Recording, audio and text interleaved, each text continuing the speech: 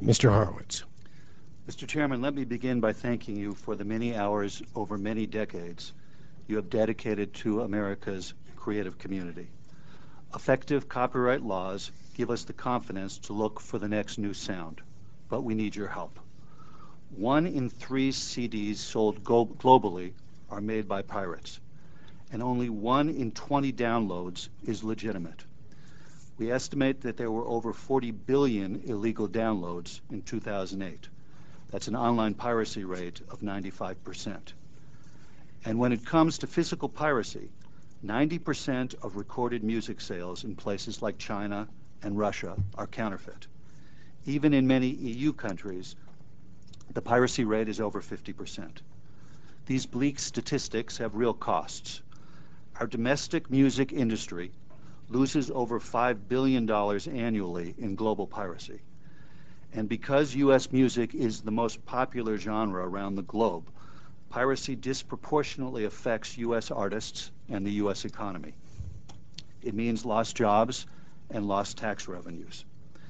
If we can't secure a return on our investments, we cannot invest in developing artists. How many great artists will go undiscovered? Will piracy cheat us out of the next Beethoven or the next Beatles? We'll never know. And as manufacturing jobs disappear, intellectual property is how our kids will earn their livelihoods. The stakes are incredibly high, but IP protection has not been the national priority that it needs to be. While we appreciate the complexities of trying to protect intellectual property in a world with different legal regimes and cultures, every country should be expected to abide by basic principles of fairness and the rule of law. You can be a powerful force in sending that message.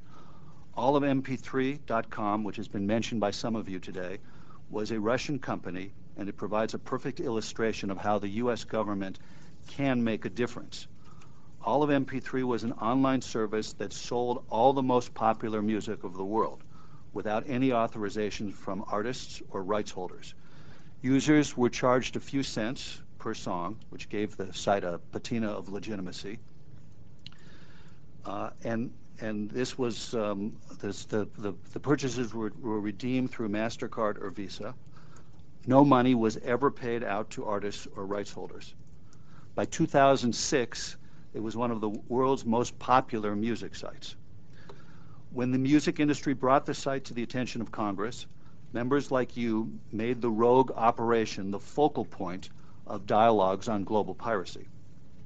When Russian officials wanted to discuss membership in the WTO, the U.S. government used all of mp3.com as an example of why Russia was not ready to join the global alliance. Over time, the spotlight led to action by the Russian government. One of the world's most notorious illegal music sites was reined in because U.S. officials brought attention to its indefensible business model.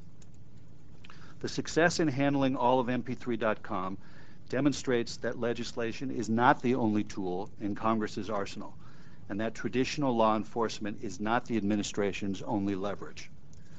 We could use that kind of spotlight on Baidu, China's #1 online search engine. Baidu purposely provides links to unauthorized music sites and is responsible for 50% of the internet-based piracy in China. Google recently launched a fully authorized online music service in China to compete with Baidu. It will be free to users, and content creators will share an ad revenue generated by the site. But can Google China overcome Baidu's first mover advantage, or the competitive disadvantage of compensating artists and rights holders when Baidu does not? Our piracy problems are not limited to faraway places like Russia and China. Regrettably, as has been mentioned, our closest neighbors present some of our worst piracy challenges. The OECD estimates that Canada has the highest level of online piracy in the world. Amazingly, Canada still has not modernized its copyright law for the digital age and is now a haven for those running unauthorized music websites. And in Mexico, piracy has reached epidemic proportions. 7 out of 10 CDs sold are pirated. We hope this committee will call out Canada for its utter disregard for the policies at the heart of copyright and its indifference to the realities of the borderless digital marketplace. And we urge the committee to add its voice to those calling on Mexico's leaders for sustained and consistent anti-piracy enforcement initiatives. Another area where this committee can make a difference is with the USTR's Special 301 list. It would be productive for the committee to meet with the ambassadors from the most problematic countries so that you can make clear that lax IP enforcement is unacceptable. They need to be left with a real sense that there are meaningful repercussions for our trading partners if they don't resolve the 301 issues that place them on the list. This would be especially valuable for Mexico and Canada here. Mr. Chairman, we are in a technology revolution where we have the real opportunity to bring music to fans everywhere, when they want, where they want, and how they want, in legitimate ways never dreamed of before. However, unless we are vigilant, unless there is basic protection for the work of those who labor so hard to create the magic that is music, the opportunities afforded by breakthroughs in technology will be lost. This will be a tragedy for musicians and fans, for the global economy, and for our culture.